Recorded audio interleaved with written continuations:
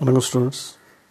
இப்போ நம்ம வந்து பாலிட்டி அறிவியில் வந்து ரியல் அனாலிசிஸில் ஓரளவு 21 வீடியோ கிட்ட போட்டிருக்கோம் இல்லையா. ஸோ ஃபாலோ பண்ணுங்க. ஸோ காம்ப்ளெக்ஸ் நம்பருன்றது இந்த வாரம் டெஸ்ட் இருக்கும். அதாவது வந்து நிறைய பேர் எப்படி படிக்கிறது ஞாபகம் படிச்சிருக்கீங்க. ஸோ அது வந்து ப்ராப்பராக ஒன்றாந்தேதியில் ரெகுலராக வீடியோ வரும், புரியுதுங்களா. ஸோ இருந்தாலும் காம்ப்ளெக்ஸ் நம்ம எவ்வளோ சீக்கிரம் போர்ஷன் 1-2 யூனிட் முடிக்க முடியும் முடிச்சிடலாம். இப்போ காம்ப்ளெக்ஸ் நம்பரில் வந்து ஃபஸ்ட்டு எப்படி படிக்கணும்னா ஃபஸ்ட்டு அதை தெரிஞ்சிங்க. கச்சாம்பச்சான்னு படிச்சிங்கன்னா மெமரியில் இருக்காது. நான் சொல்கிற போல் படிச்சிங்கன்னா ஒரு 10 பாயிண்ட்ஸ் படிச்சிங்கன்னா அந்த 10 பாயிண்ட்ஸ் சம்மந்தப்பட்ட ரிசல்ட்டு, ப்ராப்பர்ட்டிஸு, ப்ராப்ளம்ஸு, ஸோ இப்படிலாம் படிச்சிங்கன்னா அந்த 10 பாயிண்ட்ஸ் சர்வ் ஆகிடும். ஸோ மேக்ஸிமம் பார்த்தா ஒரு யூனிட்டில் வந்து முக்கியமான யூனிட் டாப்பிக்னால் கண்டென்ட்னா ஒரு 15 இல்லை ஒரு 10 தான் இருக்கும், ரைட்டா. ஸோ அதை நல்லா நம்ம ஃபாலோ பண்ணி தர வச்சுக்கணும். இப்போ இந்த காம்ப்ளெக்ஸ் நம்பரில் பார்த்தீங்கன்னா எது முக்கியமான யூனிட்ஸ்னால் ஏற்கனவே கொடுத்துருக்கேன். இப்போ நான் சொல்கிறபடி நீங்கள் படிங்க, அதே போல் படிச்சிங்கன்னா ஈஸியாக இருக்கும். அதனால் வந்து இந்த வீடியோ வந்து தொடர்ந்து பாருங்கள். பார்த்துட்டுனீங்கன்னா உங்களுக்கு படிக்கிறது கொஞ்சம் எளிமையாக இருக்கும், ரைட்டா. சரி, நம்ம இந்த இதில் ஃபஸ்ட்டு இந்த வீடியோவில் என்னென்ன பார்க்க போகிறோம் அப்படின்னு பார்த்தீங்கன்னா, ஃபஸ்ட்டு லிமிட்ஸ் ஆஃப் ஃபங்க்ஷன் அது என்னென்னு பார்ப்போம். ஃபஸ்ட்டு ஒரு ஐடியா கொடுத்துட்றேன். அடுத்தது கன்டினியூஸ் ஃபங்க்ஷன் என்னென்னு பார்ப்போம். அடுத்து யூனிஃபார்ம்லி கன்டினியூஸ்னா என்னென்னு பார்ப்போம், ரைட்டா. ஸோ ஒரு 10 கண்டென்ட் எடுத்துக்கிறோம், ரைட்டா. இப்போ limits of function, continuous function, uniform கன்டினியூஸு, fourth ஒன்று வந்து ஹார்மோனிக் ஃபங்க்ஷன். ஸோ அப்படியே ஆர்டராக வச்சுக்கலாம். டிஃபரன்ஷியபிலிட்டி, ஃபிஃப்த் ஒன்று வந்து அனாலிட்டிக் ஃபங்க்ஷன், சிக்ஸ்த்து வந்து அனாலிட்டிக்னாலே கண்டிப்பாக என்ன இருக்கும், சிஆர் காஸ் ரீமன் ஈக்குவேஷன். அடுத்தது வந்து செவன்த்து வந்து ஸோ அதே போல் அனாலிட்டிக் இருந்தாலே லாட் அனாலிட்டிக், அப்படின்னா சிங்குலாரிட்டி இதில் வந்துடும், ரைட்டா. So eighth one. ஸோ இதெல்லாம் வந்து இந்த ஆர்டர் படிச்சிங்கன்னா ரொம்ப ஈஸியாக இருக்கும். அடுத்தது ஹார்மோனிக் ஃபங்க்ஷன்.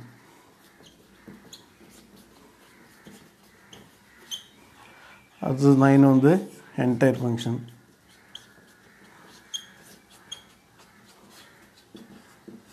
ரைட்டா. 10 வந்து கான்ஸ்டன்ட் ஃபங்க்ஷன்.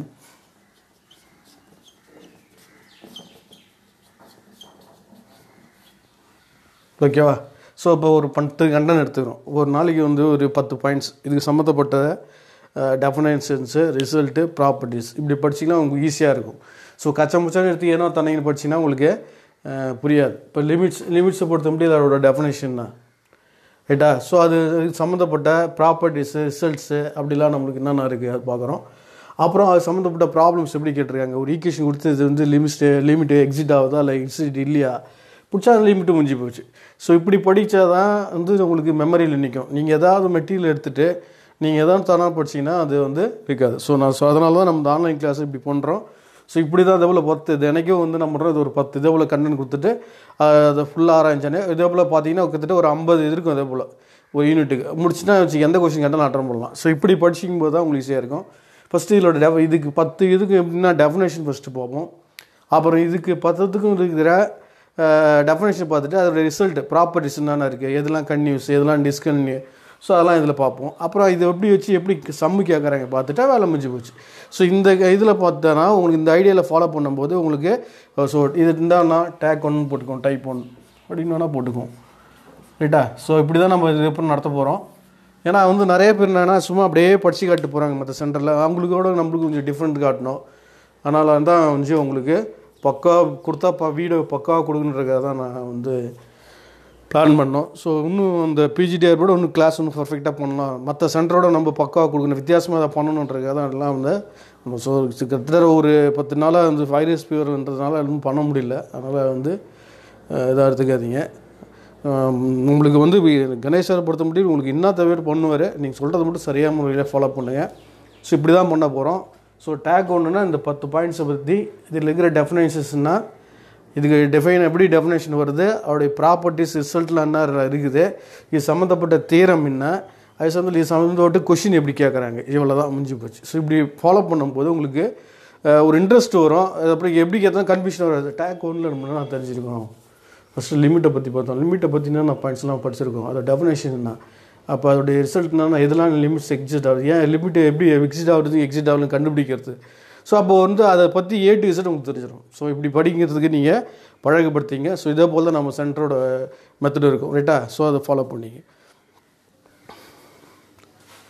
இப்போ பார்த்தீங்கன்னா ஃபஸ்ட்டு லிமிட்டை பற்றி நம்ம A to Z பார்ப்போம்.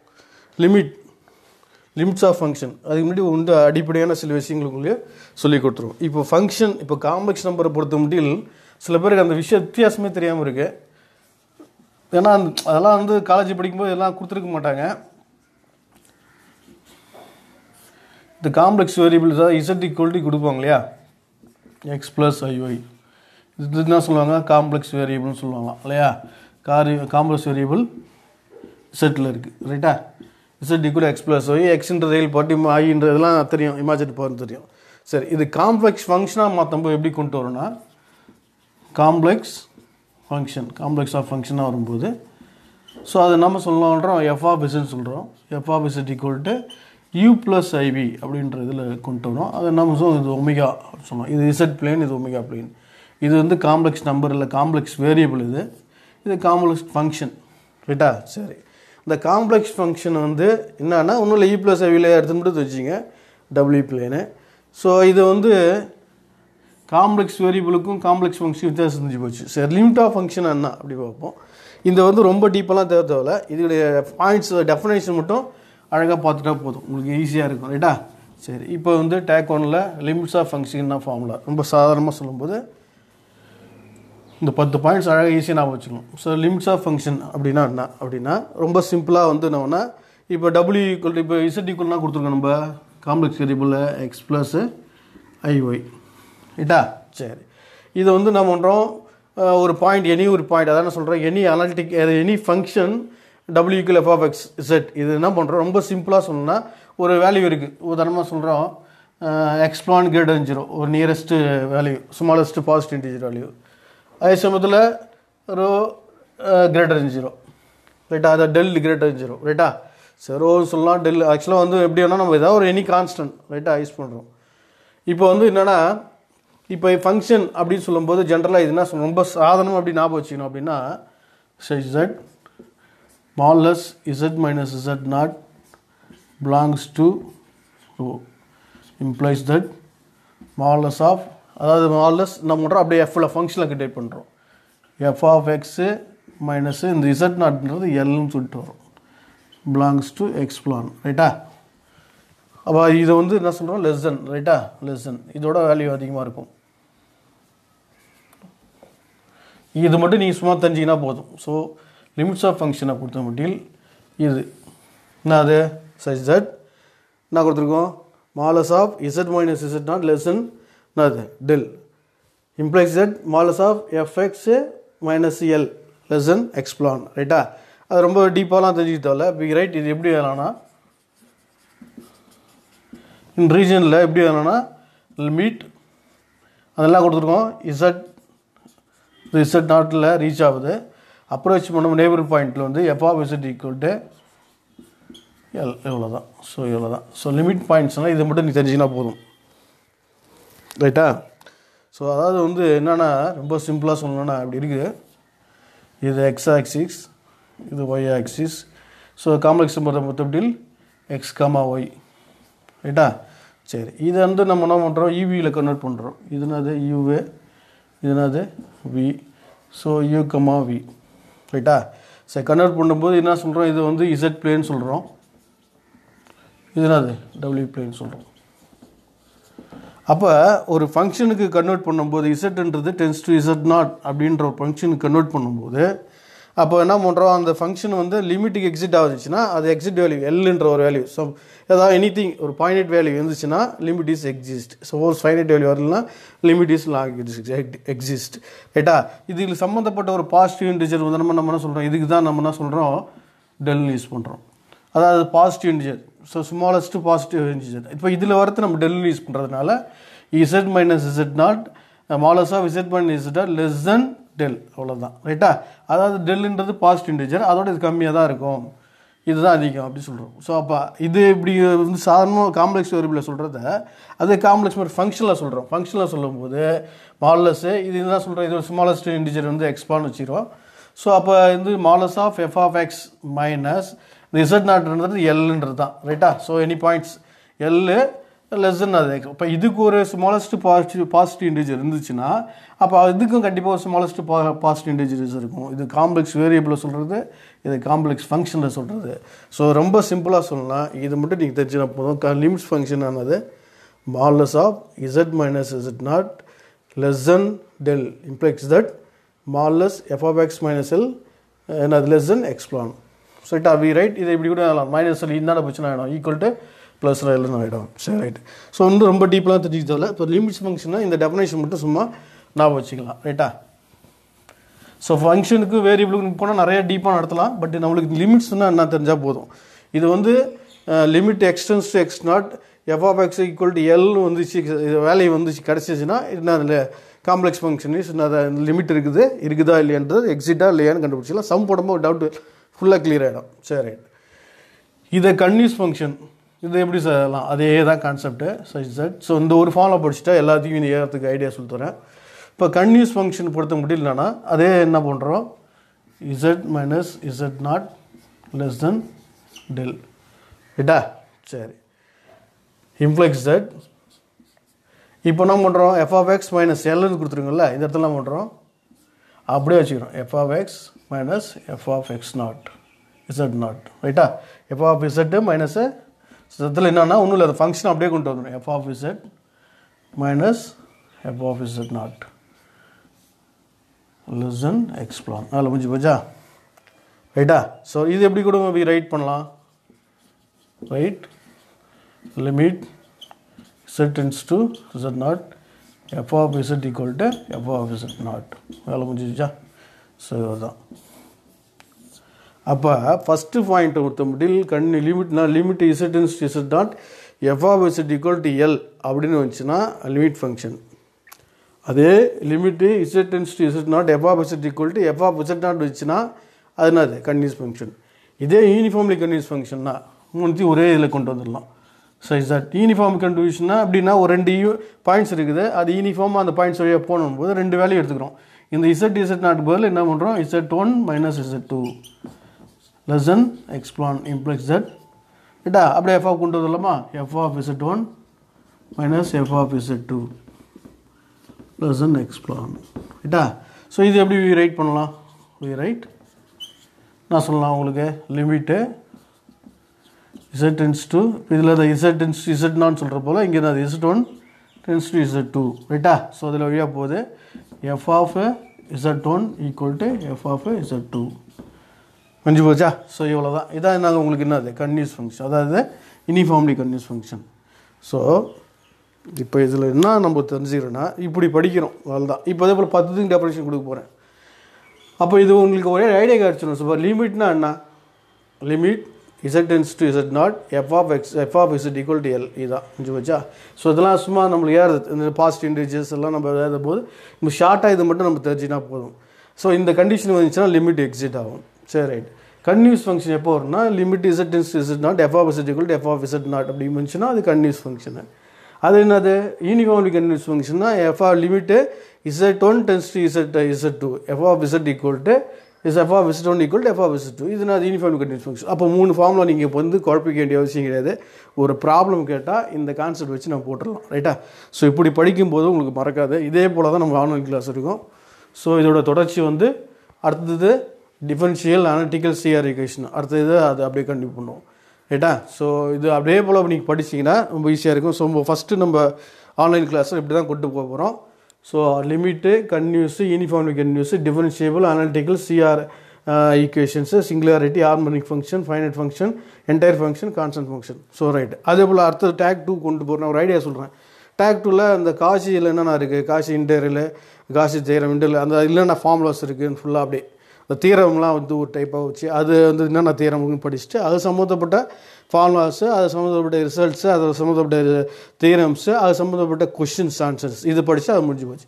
ஸோ இப்படி படிக்கும்போது முடிஞ்சு போனால் ஒரு 5 டாக் 6 டாக்குள்ளே வேலையை முடிச்சிடலாம் ரைட்டா. ஸோ இப்படி படிக்கிற ஹேபிட்டை க்ரியேட் பண்ணால் சப்ஜெக்ட் தரவாக இருக்கும், எப்படி கொஸ்டின் கேட்டாலும் நம்மளுக்கு வந்து ஒரு ஐடியா வந்துடும். ஸோ இது வந்து ஒரு பிரிச்சுக்கிறோம், எல்லாத்தையும் போட்டு குழப்பிக்கிறத விட ஒரு டேக் ஒன்றில் இது ஒரு 10 பாயிண்ட்ஸு, இது ஒன்று கூட நல்ல நாலேஜ் இருந்துச்சுன்னா 5 பாயிண்ட்ஸ் கூட இது பண்ணிக்கலாம். ஸோ நம்மளுக்கு 10 பாயிண்ட்ஸே போதுங்கண்ணா. ஸோ எக்ஸ்ட்ரா ஒரு 2-3 டேக் அதிகமானாலும் பரவாயில்ல. பட் நம்மளுக்கு வந்து என்னென்னா இந்த சார் காம்ப்ளெக்ஸ் வரும்போது 8 டேக் நடத்திருக்காரு. ஃபஸ்ட்டு டேக்கில் என்னென்னா இருக்குது, ரைட்டு, லிமிட்டு, கன்யூஸு, டிஃபென்ஷியல், அப்படியே ஆர்டராக வரும் உங்களுக்கு. அப்போ அந்த லிமிட் என்ன ஃபார்முலா, கன்யூஷன் என்ன ஃபார்முலா, டிஃபென்ஷியபிள் என்ன ஃபார்முலா, ஒரு ஐடியா கிடச்சிடும். அதை தான் சொல்ல வரேன். இப்படி நீங்கள் படிக்கும்போது உங்களுக்கு மறக்கிறதுக்கு வாய்ப்பே கிடையாது. ஏன்னா நிறைய பேர் என்னென்னா படிக்கிறாங்க, சார் ஞாபகம் இருக்க மாட்டேது சார், மறந்து போகிறோம். அதே சமயத்தில் படிக்கணும், அதே சமயத்தில் மறந்து போதும் அடுத்தது படிக்கிறதுக்கு ஆர்வம் வராது. ரைட்டா. படிக்கிறது நம்ம ரசிச்சு படிக்கலாம், வெறித்தனமாக இறங்கலாம். அதாவது நம்மளுக்கு பெரிய விஷயமே கிடையாது, நம்ம எப்படி கொடுக்குறோன்றது தான், டீச்சர்ஸ் எப்படி நடத்துகிறாங்க, நம்ம எப்படி உள்ள வாங்கிக்கிறோன்றது தான். இப்போ இந்த மெத்தடில் பார்த்தா ஒரு சின்ன குழந்தை கூட இப்படி சொன்னால், சார் சொன்னார் லிமிட்டு, அடுத்து கன்யூட் ஃபங்க்ஷனு, அடுத்து என்னது உங்களுக்கு ஃபஸ்ட்டு லிமிட் கொடுத்துருக்கோம், அடுத்து கன்யூஷன் கொடுத்துருக்கோம், அடுத்து என்ன கொடுத்துருக்கோம் உங்களுக்கு யூனிஃபார்ம் கன்யூஸ் கொடுத்துருக்கோம், டிஃபரன்ஷியல் கொடுத்துருக்கோம், அனலிட்டிக்கல் கொடுத்துருக்கோம். அனலிட்டிக்கல் இருந்தால் சிங்குலாரிட்டி இருக்கும், சிங்குலாரிட்டி இல்லைனா அனலிட்டிக்கல்னா சிங்குலாரிட்டிஸு, அது ஹார்மோனிக் ஃபங்க்ஷனு. ரைட்டா. அதில் இன்னும் டீப்பாக போனால் சிங்குலாரிட்டி தனியாக எடுத்து வச்சுருக்கேன். சிங்குலாரிட்டி இம்பார்ட்டன்ட்னா அது ரிமூவல் சிங்குலாரிட்டி, போலி எசன்ஷியல் சிங்குலாரிட்டி. ஸோ அழகாக இப்படி பிரித்து பக்கா கொடுக்கலாம். இப்போ வந்து நம்ம இப்போ இதில் சிங்குலாரிட்டி நம்ம பார்க்கும்போது இதில் வந்து டீட்டெயிலாக நீங்கள் எல்லாத்தையும் படிப்பீங்க. அப்போ படிக்கும்போது உங்களுக்கு எல்லாமே இதில் வந்துடும். எது வந்து ஐசோலேட் சிங்குலாரிட்டி, இது நான் ஐசோலேட் சிங்குலாரிட்டிஸ், இது வந்து ரிமூவல் சிங்குலாரிட்டி, எசன்ஷியல் சிங்குலாரிட்டிஸ், போல் இருந்தால் இதில் ஃபுல்லாக டீட்டெயிலாக வந்துடும். ஸோ அப்போ உங்களுக்கு இது ஃபுல்லாக ஒரு கான்செப்ட், ஒரு கண்டென்ட் ஃபுல்லாக தரவாயிடும், ஒரு டாபிக் ஃபுல்லாக அதில் தரவாயிடும். ஸோ இப்படி படிக்கும்போது ஒரு ஆர்வம் வந்துடும். இப்போ நம்ம லிமிட்ஸ் பார்க்குறோம். இப்போ லிமிட்ஸ் நான் கொடுத்துருக்கேன். ஃபஸ்ட்டு இதில் சம்மந்தப்பட்ட டெஃபினேஷன் படிச்சிக்கிறோம். அப்போ 10 டெஃபினேஷன் தெரிஞ்சிடும். ரைட்டா, ஒரு விஷயம். ரெண்டாவது வந்து இது சம்மந்தப்பட்ட தீரம், என்னென்ன ரிசல்ட் இருக்குது, எதெல்லாம் கன்யூஸ், எதெல்லாம் லிமிட்டு. அதாவது இப்போ அடுத்து இதை நடத்தி முடிச்சுட்டா அடுத்த லிமிட்டுக்கு போயிடுவேன். பழையபடி லிமிட்டுக்கு போயிட்டு அதுக்கு சம்மந்தப்பட்ட என்னென்ன தியரம்ஸ் இருக்குது, ரிசல்ட்ஸ் இருக்குதுன்னு பார்க்குறோம். ரைட்டா. அப்புறம் சம்மந்தப்பட்ட எப்படி கொஷின் ப்ராப்ளம் கேட்குறாங்க பார்க்குறோம். அது சிஎஸ்ஆர் நெட்டில் என்ன கேட்டுருக்காங்க, பிஜிடிஆர்பி வரைக்கும் என்ன கேட்டுருக்காங்க, பாலிடிஆர்பி என்ன கேட்டுருக்காங்க, எல்லாத்தையும் எடுத்து இந்த லிமிட்டில் என்னென்ன லிமிட் சம்மந்தப்பட்ட என்னென்ன கொஷின் இருக்கோ தூக்கி அதில் போட்டுரும். ரைட்டா. போட்டுட்டோம்னா என்ன ஆகிடும், இப்போ லிமிட் சம்மந்தப்பட்ட எந்த கொஷின் கேட்டாலும் அது தரவாயிடும், ஒரு ஐடியா கிடச்சிரும். ஸோ லிமிட்ஸ்னால் இப்படி தான் போடணும். இதுதான் நம்ம நடத்துகிற மெத்தடு. ஸோ நீங்கள் ஜாயின் பண்ணுறோன்னு நினைக்கிறவங்க உடனே இமீடியட்டாக ஜாயின் பண்ணுங்கள். ஸோ 1ஆம் தேதியிலேருந்து உங்களுக்கு டெய்லி கிளாஸஸ் இருக்கும். ரைட்டுங்களா. ஸோ முன்னாடியே நீங்கள், ஏன்னா நிறைய பேர் கேட்டுன்னு இருக்கிறதுனால நான் உங்களுக்கு வந்து டைம் சரியாக நம்ம இது பண்ண முடியல. இது கிளாஸஸ் வந்து ஜனவரி 1லேருந்து உங்களுக்கு ரிட்டீனாக தினைக்கும் கிளாஸஸ் இருக்கும். எவ்ரி வீக்கு டெஸ்ட்டும் இருக்கும். ஏன்னா எக்ஸாம் வந்து பிப்ரவரி மாதம் வருதோ இல்லையோ, நமக்கு கிட்டத்தட்ட 1.5 மாதத்தில் போர்ஷன் முடிக்கலாம், பெரிய விஷயம் கிடையாது. நான் வந்து சொல்கிறத நீங்கள் ஃபாலோ பண்ணிங்கன்னா போதும். ரைட்டா. ஸோ வீடியோ நான் அப்லோட் பண்ணுறது பெரிய விஷயமே கிடையாது, நீங்கள் படிக்கிறதுக்கு தயாராக இருக்கணும். ரைட்டா. அதனால் வந்து எப்படி இருந்தாலும் உங்களுக்கு எந்த மாதம் எக்ஸாம் எப்போனா வந்துட்டு போகுது, நம்ம சப்ஜெக்ட் தரவாக இருக்கணும். அதனால் வந்து ஜாயின் பண்ணுறவங்க வீட்டை எனக்கு என்ன பண்ணுறீங்க, ஃபோன் பண்ணி நேம் கொடுத்துருங்க ஜாயின் பண்ணுறதுக்கு. உங்களுக்கு இதே போல் தான் கிளாஸ் ஒன்றும் இருக்கும். நீங்கள் வந்து இதை வந்து நீங்கள் அழகாக நீங்கள் பயன்படுத்திங்கன்னா படிக்கிறது ஈஸியாக இருக்கும். அதே சமயத்தில் படிப்பு மேலே ஒரு ஆர்வம் வரும். அதனால் வந்து இமீடியட்டாக உங்களுக்கு ஜாயின் பண்ணுறோம், மெட்டீரியல் வேணும், இல்லை கிளாஸ் நீங்கள் ஆன்லைன் கிளாஸ் மட்டும் அட்டன் பண்ணணும்னா உடனே இமீடியட்டாக எனக்கு கான்டாக்ட் பண்ணுங்கள். உங்களுக்கு நம்பர் தெரியும்னு நினைக்கிறேன். ஸோ நம்பர் தெரியுங்களா கூட திரும்பி 1 செகண்ட் எழுதி போடுறேன். 9489721694. அகைன் அது 6374973337. ஸோ இந்த 2 நம்பரில் ஏதாவது ஒரு நம்பர் கால் பண்ணுங்கள். ரைட்டா. ஸோ இந்த நம்பரில் ஏதாவது ஒரு நம்பரில் நீங்கள் கான்டாக்ட் பண்ணிக்கலாம். ஸோ ஆன்லைன் கிளாஸ் வேணுன்றவங்க நம்மள்ட்ட கிளாஸ் ஜாயின் பண்ணால் நீங்கள் பாதி சக்ஸஸ் பண்ணிட்டீங்கன்னு அர்த்தம். நான் விளையாட சொல்ல, மற்ற சென்டரில் வந்து நம்ம சொல்ல தேவையில்ல, நம்ம வந்து பேசுவோம். ஸோ நம்ம பொறுத்த மட்டில் கடவுள் கிருபையில் அந்த அளவுக்கு கிளாஸ் இருக்கும். ஸோ நான் அதை சொல்கிறத மட்டும் நீங்கள் ஃபாலோ பண்ணுங்கள். சோர்ந்தே போகாதீங்க. வேலை வாங்குற வரைக்கும் நம்ம சொல்கிறத மட்டும் ஃபாலோ பண்ணுங்கள். நீங்கள் வந்து வேலை அது கிளாஸு ஜாயின் பண்ணாலே 50% நம்ம தாண்டிட்டு நடத்தும். ரைட்டா. ஸோ அந்த கான்ஃபிடென்ட்டோடு நீங்கள் பண்ணுங்கள். கண்டிப்பாக உங்களுக்கு வந்து 2020 கண்டிப்பாக கவர்மெண்ட் ஜாப் வாங்குறன்றது எந்த ஒரு மாற்றமும் இல்லை. நம்மளால் ஒரே விஷயம் தான் திரும்பி சொல்லுவோம், என்கிட்ட இருக்கிற வார்த்தை தான், நம்மளால் முடியல, யாராலும் முடியாது. என்னடா என்னோட என்ன பெரியதுன்றல, என்னால் முடியும், என்னால் மட்டுமே முடியும். இது அகம்பாவம் ஆணவம் கிடையாது, மனசில் இருக்கிற தன்னம்பிக்கை. அப்போ தான் மற்றவங்களுக்கு நம்ம ஒரு எடுத்துக்காட்டாக வாழ முடியும். ஸோ அந்த தன்னம்பிக்கை வந்து ஃபஸ்ட்டு நம்ம கான்ஃபிடென்ட் தெளிவாக இருந்தால் நம்ம சுற்றி இருக்கவங்க நல்லபடியாக நம்ம ஃபாலோ பண்ணி நல்லபடியாக வச்சுக்க முடியும். ஸோ அந்த இதில் வந்து நீங்கள் தெளிவான ஒரு முயற்சி எடுங்க, கண்டிப்பாக சக்ஸஸ் பண்ணலாம். ரைட்டா. மீதி நெக்ஸ்ட் வீடியோவில் போவோம்.